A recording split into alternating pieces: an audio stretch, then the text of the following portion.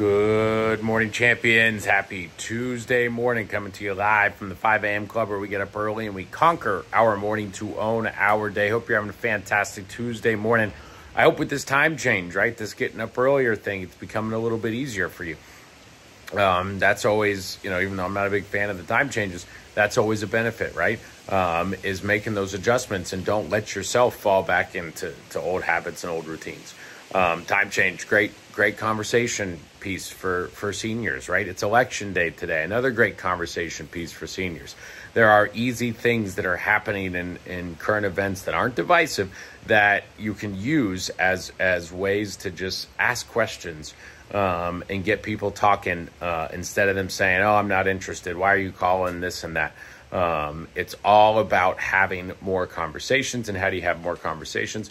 Usually having more conversations is linked to just asking questions, right? Asking questions that are going to get answers that are engaging. You be engaging, you being personable, you asking the right questions in order to get them talking, in order to help you move the ball down the field, right?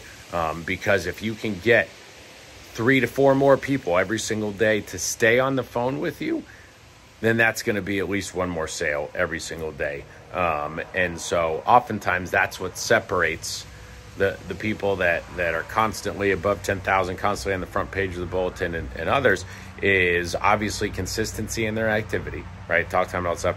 But then being able to get a couple more people to stay on the phone with them every single day, right? So if it's a couple more every single day, 5-6 days a week, all year long, that's going to put you at a huge advantage, right? So constantly be reminding yourself, how can I get these individuals to stay on the phone with me longer and not get off? Because every single person we talk to is looking for help on this, has asked for information on life insurance, and is looking for us to help them with it. But the problem that we forget sometimes is they're 67 and uninsured for a reason. So they're not just going to automatically say, oh, yeah, please tell me all about it, right? So we've got to break through that tough outer shell and get them to know, like, and trust us.